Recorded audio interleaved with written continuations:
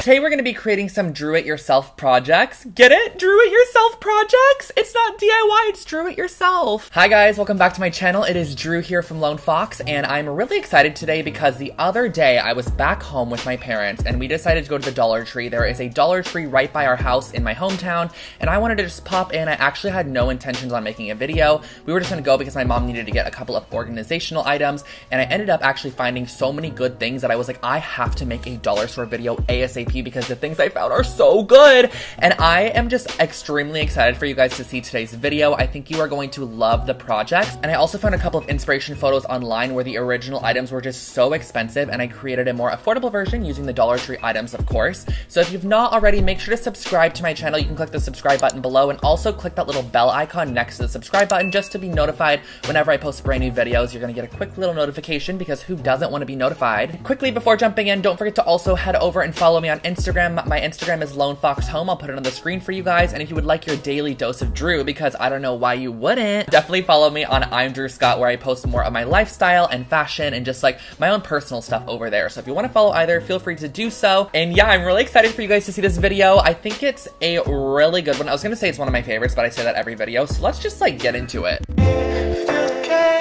Alrighty guys, so jumping into project number one, we are recreating this Madison frame from Anthropologie's website. I think it's so beautiful, but the price tag is $188, so we're going to recreate that at just a fraction of the price using some canvases and faux flowers from the dollar store. I'm also going to be using some gold paint, a wooden dowel, hot glue, scissors, and a paintbrush. So what I'm starting off by doing is taking the faux flowers off of the actual stems. You can just pull them off, and a majority of these were from the dollar store, but I did actually use a small bundle that I found at Michael's craft store. It was on sale in the fall floral section for 70% off, so it ended up only being like $2 for the bundle. So I kind of cheated a tiny bit here, but it's still super affordable, so I figured that it was fine to use. And then what I did was I brought a cardboard box outside and I laid my florals out just to give them a little bit of space in between.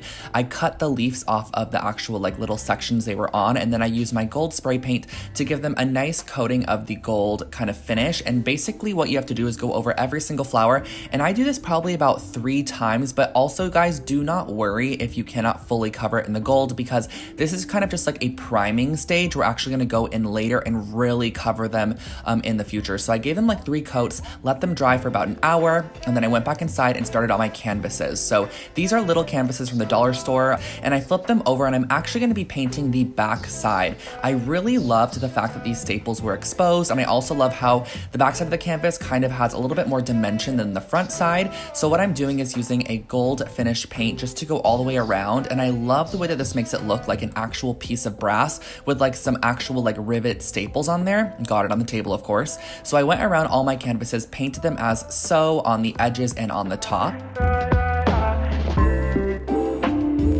Once done with that, you can use a wooden dowel. I got this one at Michael's. I think it was like 80 cents, so it worked out perfectly. And as you can see, this orange flower has so much of the orange showing. But what I did was I actually used my flowers and just created a cluster across this dowel, kind of to match that similar Anthropologie vibe the other one did have. And I just played around with this. I glued wherever I felt was necessary. I glued leaves in to fill in spots. I glued flowers on top of flowers. I really just filled in the section to make it look really full and very beautiful. And I flipped it over on the back side just to add a little additional glue to make sure that it was super secure. And once that's done, this is where I'm telling you guys you can go back in and add the most, because a lot of the sections aren't going to actually be showing. So flip it in a 360 direction and spray this thing to death. Like, I swear you guys, spray it, give it the most spray paint, and the more layers you give it, the more of a brassy kind of metallic finish that the flowers actually get. So next what I did was I laid out all of my golden frames along with that little flower section at the top, and I flipped them over. I kind of scattered them out to kind of give them a very random-esque look, and then I used a little bit of black string, tied a knot, and hot glued it on the back of these canvases. And keep in mind that these canvases are super lightweight, so you can really use like whatever string. You don't need anything super industrial, and hot glue would work perfect for this project. So once they were all glued, I also went ahead and I glued them to the top bar at the top. So you're just gonna glue these up here. Once done, you can use your scissors to snip off the extra, and then I also went in and used my brass paint just to paint the actual strings using a paper towel, and that really finishes off this project. The total only came out to $17, which is a fraction of the price of the $188 price tag.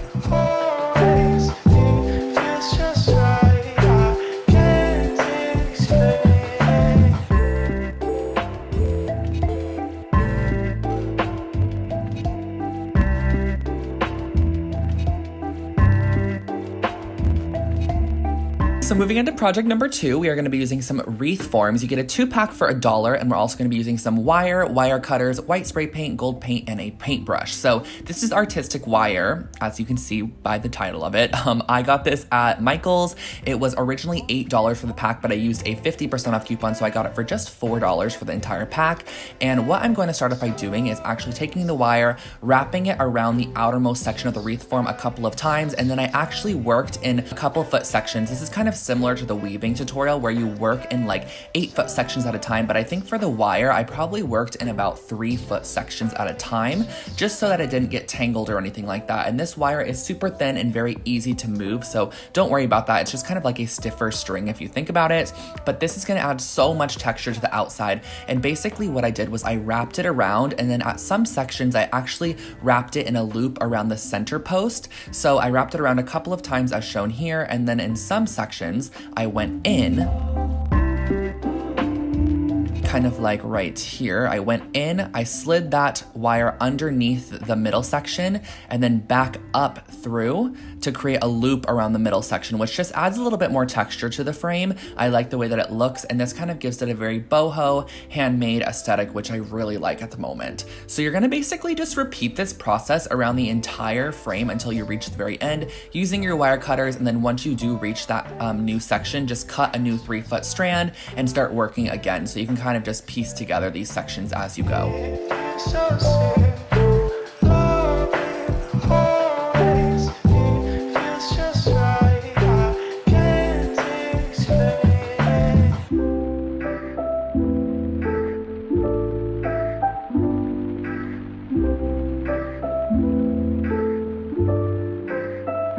Now it does kind of look like this may take a while, but honestly guys, it took me maybe 25 minutes max. I just listened to a couple songs and I was good. So this is a first paint job I did. I didn't like it, but I wanted to share it with you guys anyways. I used some masking tape and I was gonna create kind of a sunburst with some gold spray paint. So I sprayed that on there with the masking tape and then I removed it, and I just did not like the way it looked. I think I would have liked it a bit more if the black posts weren't in there, but I ended up going in with some white spray paint and just covering the entire thing, and then using a little bit of that gold paint to just go around the edge and kind of do a little handwork on this. So I went around and just very tediously added some gold paint around the edge and also onto like the wires, and then I also did it to the center section as well.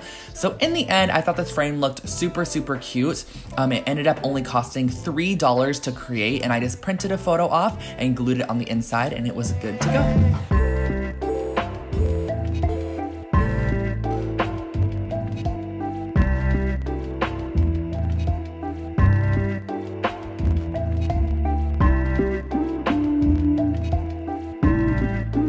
I had to save my favorite project for last. I am so obsessed with the outcome, guys. I think you are going to love this one, and I cannot believe I created it using these wind twisters from the dollar store. They look like this when you get them. They are rainbow, they are in your face, but we're gonna tone them down just a little bit to create something similar to these brass sculptures I see at places like CB2 or Neiman Marcus. They're on the expensive side, so the other supplies I'm using are some gold spray paint, wooden block, marble contact paper, wooden dowel, hot glue, and a drill as well. And what I'm starting off by doing is basically gluing 2 of these wind twisters together in a very abstract form, and then I'm using my wooden dowel to glue in the center section of this just to hold it upright. So if you guys are working with things like this, if you can find these at your Dollar Tree, you can just basically kind of feel it out and see what feels correct on this. So I'm gluing it to the wooden dowel, as shown here. I'm adding extra glue because wherever you add the extra glue, we're gonna cover it with spray paint anyways, so it kind of looks like a welded point, which I think looks really nice.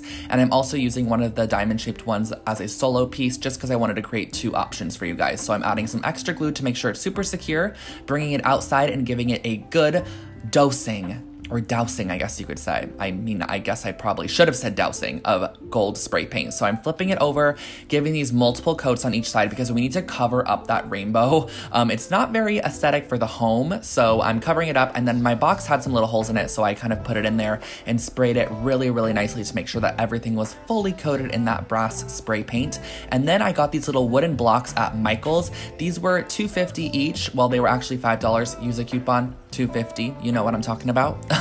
And I used the marble contact paper, which I will link this one below. It's my favorite one. It's from Amazon. I featured it on my channel before, and I'm going to be covering this with some marble contact paper to add some visual interest to the box, because you could spray paint it, which I actually did with one box, but I really wanted to give it that very sculpture-esque look, which I think a marble base looks really, really great. So I covered it. In some sections, you actually have to go in and just kind of press in the side, use an X-Acto knife to cut in a tiny bit as shown here, and then just cut all the way down to relieve the excess. It's kind of like wrapping a present in a sense. So once you do that, you can actually pull up that section, press it down really, really hard, and then pull that panel over and just really cover it nicely.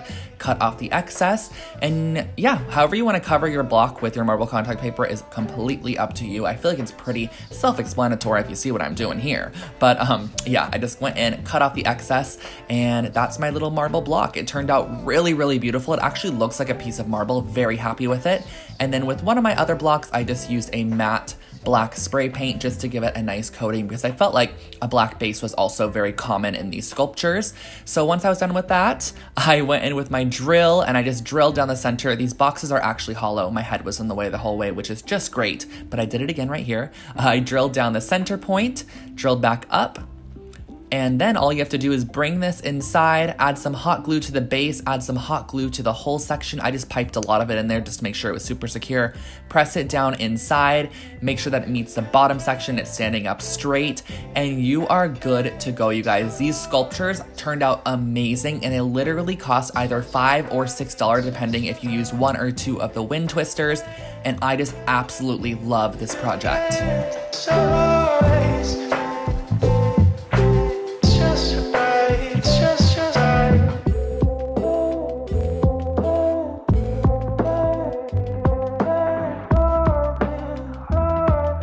Okay, guys, those projects, those were pretty good, right? Those were like pretty good, right? They were good! Definitely give this video a thumbs up if you enjoyed, and also don't forget to subscribe to my channel for brand new home decor and DIY content every single week. The Lone Fox family is growing so much, guys. We are at like 230,000 right now, which is crazy. We just hit 200K like a couple weeks ago. Thank you all so much for the love and support on these videos. And lastly, before letting you guys go, don't forget to follow me on Instagram for your daily dose of Drew and your daily dose of DIY at I'm Drew Scott and at Lone Fox Home. I'll put them on the screen for you guys to check out, and I will catch you all in my next video. Have an amazing rest of your day. Bye, guys.